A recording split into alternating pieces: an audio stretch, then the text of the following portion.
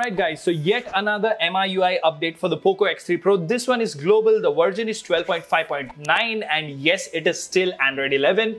It is of course 12.5.9, so it is not MIUI 13 and we are still going to talk about it. I've been using it since yesterday. There are some good things and some not so good things. So before we get into the review, if you haven't already, please subscribe and hit the notification bell icon because it doesn't cost you anything and it really motivates us to make amazing content like this. Now without further ado, hello awesome people. Welcome to PhoneOps. My name is Kailash. Let's get going.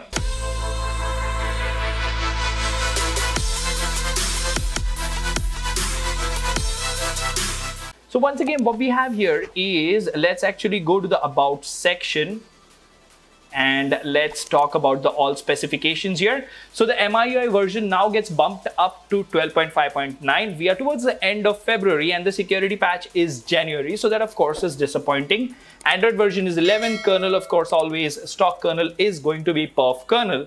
Now if you're going to ask me at the start of the video itself that are there any new features? No, there aren't any new features because this is 12.5. Even in 13 you don't have any new features. The good thing here is you do see that it continues to have the enhanced badge. The stability and the fluidity is what they are saying that they have increased. So, I mean, what's new? Okay, I flashed it on Bhima, so we don't really have that option. But it just says increased system stability and updated the security patch to January. But that will not stop us from reviewing this. Now, initially, if you allow the phone to settle on this particular update, after say about a day's time, the fluency is definitely there. I am, liking what I see on stock MIUI ROM for the Poco X3 Pro, the Mi 11X, these latest devices which are last six months to a year old. In the latest enhanced edition and MIUI 13 updates, these are getting smoother. The heating is sort of under control and things are getting better overall. But what I don't really like is that the sluggishness is still there. If you talk about Google Feed, I don't know in which generation or which device they will fix it, but just look at the stutteriness. Now, we've been on this ROM for, more than 24 hours. The phone has been idle. It's not a good experience. If you talk about the app icon animations, same old cry. It is still more than broken, to be very, very honest. So yeah, nothing much can be said there. If you flash this on Bhima, of course, you will have an issue with, device certification. You have to go ahead and follow a process and even then you will see device not certified. So all those things are there. And I think the latest version of Xiaomi.eu based on this particular update has been released. So you're better off flashing that.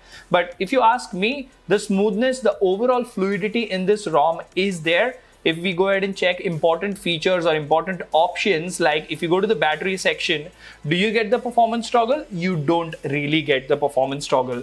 Usual stuff like fingerprint, face unlock is still present. It works absolutely fine. If you actually go to additional settings, you will see that you have 2 GB of memory extension, that is RAM extension.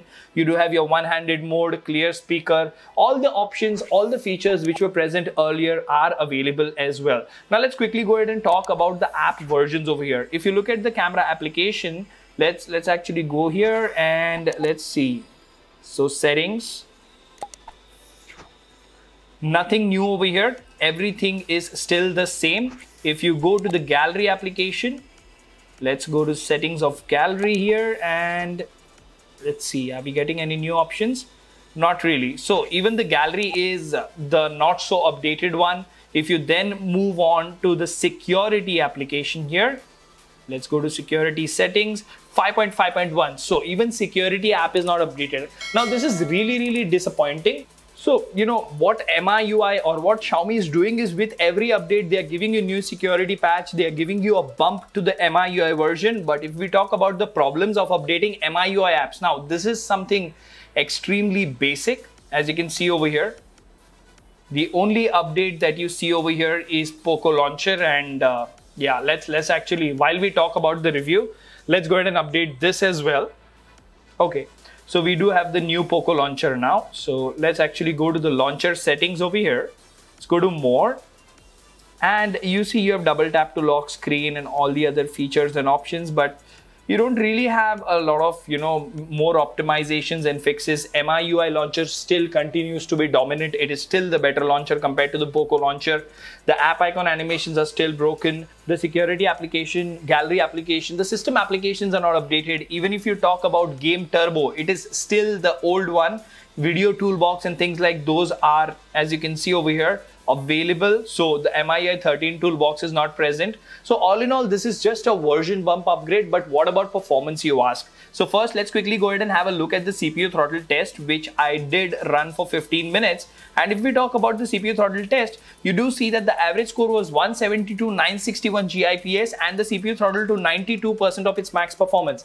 Now, to put this into context, this particular device that you see next to this one, this has sort of a weaker processor. Remember, this is a K20 Pro with a 855. This is a Poco X3 Pro with a Snapdragon 860, which is an overclocked version of this particular device.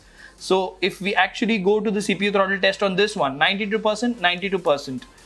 Average performance 181 and 172. Although the K20 Pro is on a custom ROM based on MIUI, but still, you see the difference, and that is the reason we do speed tests. Let me know how do you think the speed tests are doing. We'll be making a lot of videos on speed tests. Now, let's go ahead and watch some other benchmark numbers here. If we talk about Antutu Benchmark, let's see what numbers we get. 569, 603. Same old stock performance. Now comes the surprising part. If you actually go to Geekbench and you look at the single core and multi-core score, let's go to history. 684 single core, 2637 multi-core. This is below 700. So that's even more disappointing.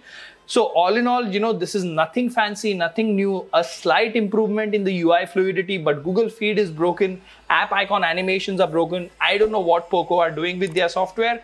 All in all, this is just a number upgrade, nothing new, no performance improvement, no features at all. Let me know in the comment section what do you think about this particular update. Until the next one, this is Kailash signing off at PhoneOps. Keep smiling, take care, goodbye.